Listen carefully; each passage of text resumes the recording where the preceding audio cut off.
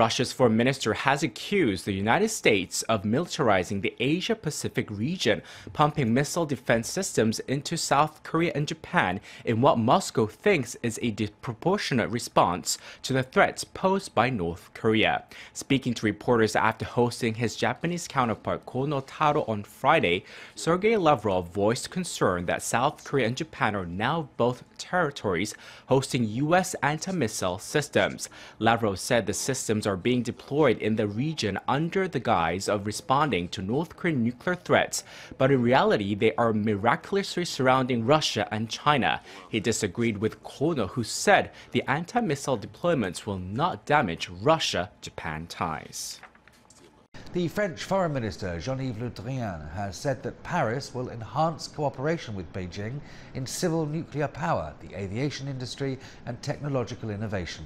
Le Drian made the remarks when met with his Chinese counterpart Wang Yi in Beijing. This is the French top diplomat's first visit to China after taking office in May. The two sides also exchanged views on regional challenges as well as fighting terrorism. Wang Yi said the 19th CPC National Congress has opened a new era for China's diplomacy with great powers like France, and that it will provide historical opportunities for the two countries to deepen bilateral relations.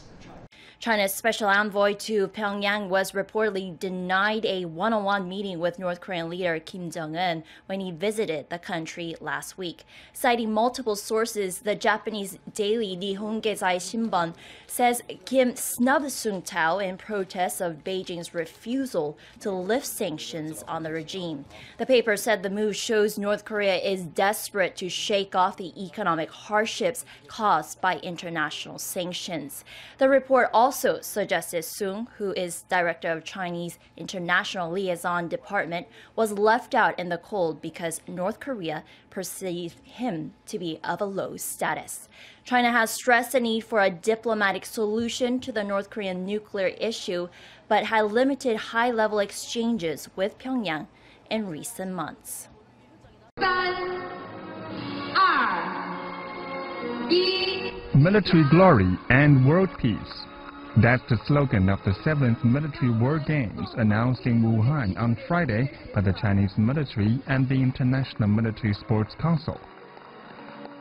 They also unveiled the emblem and mascot of the event. The Games will be held from October 18th to 27th, 2019. We will work hard to make the Games a peaceful gathering in which soldiers of various countries learn from each other, get to know each other, and exchange military concepts and culture, so as to make the Games memorable for all participants. The Military World Games are organized by the International Military Sports Council. They've been held every 4 years since 1995, and they are regarded as the military Olympics. China is now hosting them for the first time. Military forces from more than 100 countries will participate in 27 sports. The president of the council expressed great hopes for the event. We started also a new establishment in the season capabilities. With the power of China, we can send very clear message for the entire world. We are going to invite the leader of the countries, head of the countries. We are going to invite Minister of Defense, high authorities, just to show them our desire for the peace. The municipal government of Wuhan will co-host the Games with the military. All the participating athletes are from around the world with different cultural background. So we will do our best to provide them with customized services, taking food, for example, and religion into account. Wuhan won the bid for the Games in 2015. There will be 31 venues, and 11 are now under construction or renovation. Wang Tihua is the general manager of the local company Wuhan Sports Center Development. He's leading the team upgrading the VIP reception area of the event's largest venue. This stadium was built for the FIFA Women's World Cup in 2007. It has never held any big international multi-sport event, so to be able to meet the standards for the upcoming military World Games, we have to largely upgrade the reception capability of the stadium, giving it a much higher level of quality. Well, John McCain, following this up, say the greatest harm to our national security and our military is self-inflicted. We'll see if with the money flows a little bit better safety record. Always good to see you, sir. Appreciate you coming in. Thanks for having me. All the best.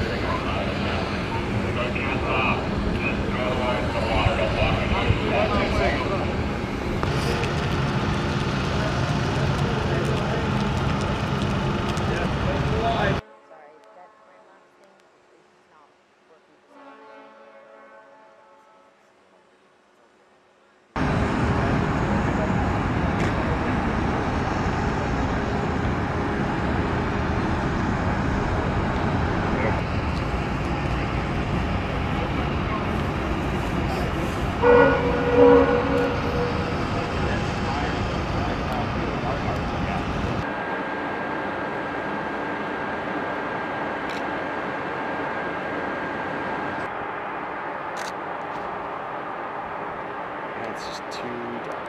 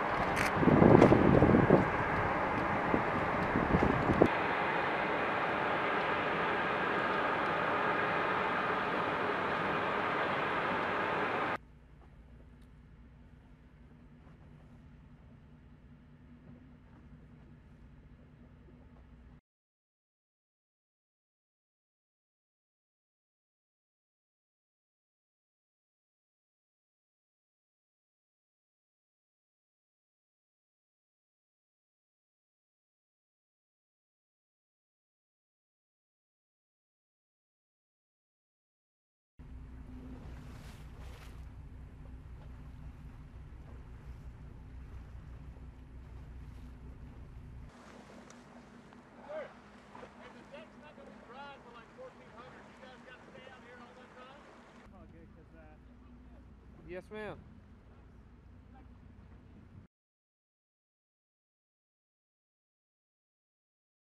Military calls mishaps.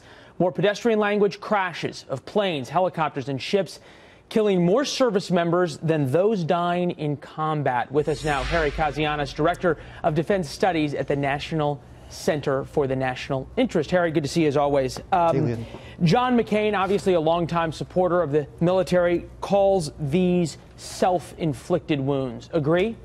I agree 100%, Leland. And look, let's face it, just because you have the world's biggest, baddest military, a superpower, it doesn't mean that your equipment can't get old. And let's face it, this plane that we're talking about today, this C-2, as the previous segment pointed out, it was built in the 1960s. Now, you can keep replacing, engine parts, you can keep changing the oil, you can keep fixing the electronics, but those airframes, those engines, they're only built for so many thousands of hours of usage. And keep this in mind, too. Think about all the other planes we use on a daily basis. Think about the B-52 bomber. It's called the B-52 because it was built in the 1950s. And a lot of our airplanes have this problem. We're using a lot of old military hardware that hasn't been replaced. That's a problem. Well, it's a problem not only that it's old, but if you think about it in terms of military readiness, there's now 2 Aegis-class destroyers that would be used for missile defense that are out of commission, unable to provide protection.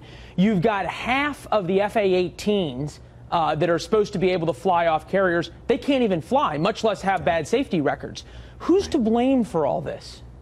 Well, I think the blame is on many people in many different institutions. I think sequestration obviously took a hammer to the U.S. military. You know, military budgets can be cut for many good reasons, but when you just take a hammer to it and there's no strategy involved just because it's a budgetary gimmick, that creates a lot of damage. We have to also keep in mind, too, a lot of our airmen, sailors, Marines, they're working 100-hour-plus weeks in a lot of instances. They're getting tired. They're getting worn out. That begs an important question. Is there a leadership issue? And I ask it because of this. You never want to take a knock at our military.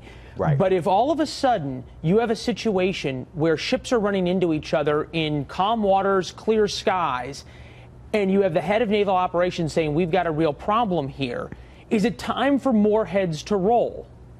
You know, I don't think it's time for more heads to roll. I actually take a very different tack, and I agree with actually the president on this. Think back in the 2016 campaign when the president was talking so much about things like burden sharing, of having our allies do more. Think about this fact. Japan only spends 1% of its GDP on its defense. It's only $48 billion. If our allies stepped up to the table a little bit more, you know, helped us patrol these sea lanes in Asia and deter North Korea or China, some of these burdens could be passed on to them. I think it's something we really need to have a discussion on in this country. We simply can't do everything. Well, and to that point, and to the president's point, we've seen China, we've seen Japan step up their military spending. Right. We've seen them look at perhaps redefining their constitution in the light of the Chinese threat. We've seen the South Koreans also step up. Speaking of the president, this is what he had to say yesterday as he met with members of the U.S. Coast Guard. We're building up wealth so that we can take care of our protection. And we're ordering tremendous amounts of new equipment. We're at $700 billion for the military.